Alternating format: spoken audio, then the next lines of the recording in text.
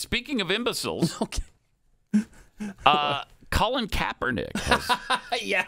now accused yet another group of individuals of perpetuating racism. His parents. Yeah, his parents, his white parents who adopted him, by the way. Gave him the life that he has to go and pursue his dreams. Well, that's how racist they are. Wait, what do you mean? Yeah, well, they adopted him so that they could teach him the white way. I see. That's what they did. Hideous people. Right. To promote his new graphic novel, Change the Game, Kaepernick sat down for an interview with CBS. Gosh, I got to get that book. Change the Game. Plus, like Obama, he's mixed race. He's half black, half white. But when that happens, you don't acknowledge ever that you're half white. Mm-hmm. It's just not part of you anymore, I guess, which is interesting because if it were the other way around, that would be considered racist. But it's not, of course, and we all know it. Mm-hmm. I don't know. He said, I know my parents loved me, but there were still very problematic things that I went through. Oh, no. Oh, no. Tell us about your tragic life, Colin. Oh, no. To demonstrate just how problematic his upbringing was. Here we go. They probably called him racial epithets, right? Sure. They probably just tried to just beat the black right out of him. Is that what happened in his childhood? Well, worse than that. Oh, no. Listen to this. Okay, let's see. Kaepernick's now 35, and he cited a disagreement he had with his parents while he was still a teenager. Okay. He claimed he wanted to wear his hair in cornrows to emulate the style of his idol, NBA star Allen Iverson, but his mom supposedly objected to that. Oh, no. What reason could there be other than racism and that she hated her black son? That's all I can come up with myself. According to his novel, said to be autobiographical, when she heard how Colin wanted to style his hair, Teresa Kaepernick angrily replied, he's getting what roles? Oh, like a boomer would say.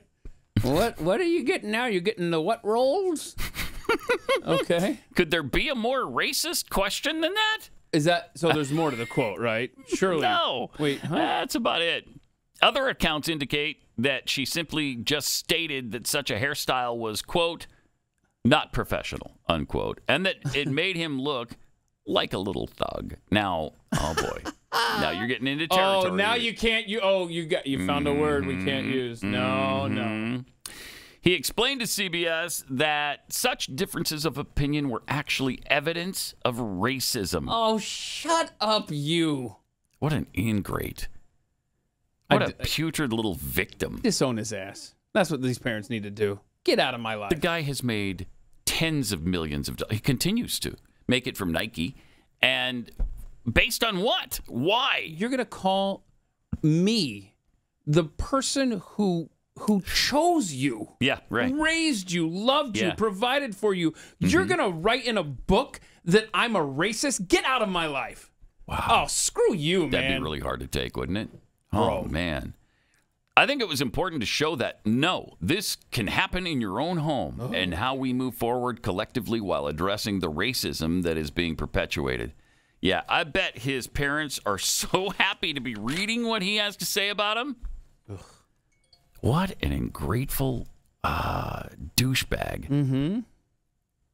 Now, of course, he hasn't been on an NFL roster for 7 years. By choice. Why?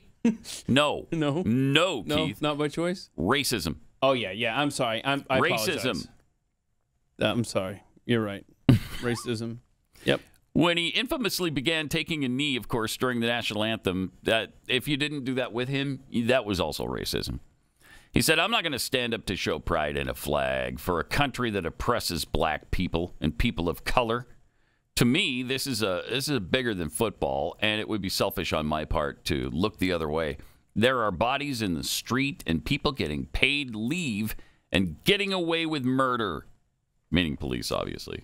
Just if you're let's just remember how that played out. The individual he's referring to is now behind bars serving time for that crime. The guy who killed George Floyd. Right. Chauvin. right? Right, yep. And that's what he's referring to? I assume. Okay, who knows? Who cares with this guy? Kaepernick has previously compared the NFL draft to slavery.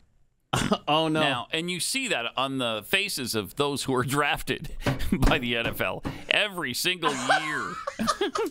They get up there. What is this? Grin on their face? Yeah. Shaking hands with the commissioner. Crying tears of joy like the slaves did. Yeah. Remember that? I remember the Falcons drafted a guy who brought a portrait of his grandmother up there to say, look, Mom, we did it. I got here. Because she had passed away, and he wanted to honor her. It's like, look at me. I'm a slave in the NFL now, just like you wanted me to be. You dreamed this for me. I swear. A slave.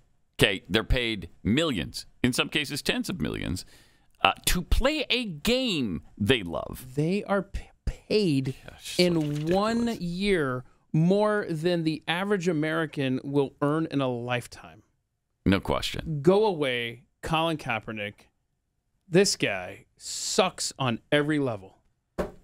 He's also, last year he announced that he's paired with Spike Lee for another documentary about his life. Thank goodness. Are you kidding me? We got to suffer through another Colin Kaepernick documentary? I can't wait. That's good stuff right there. How much longer can this guy be a victim? How much longer? Probably the rest of his life, I would assume.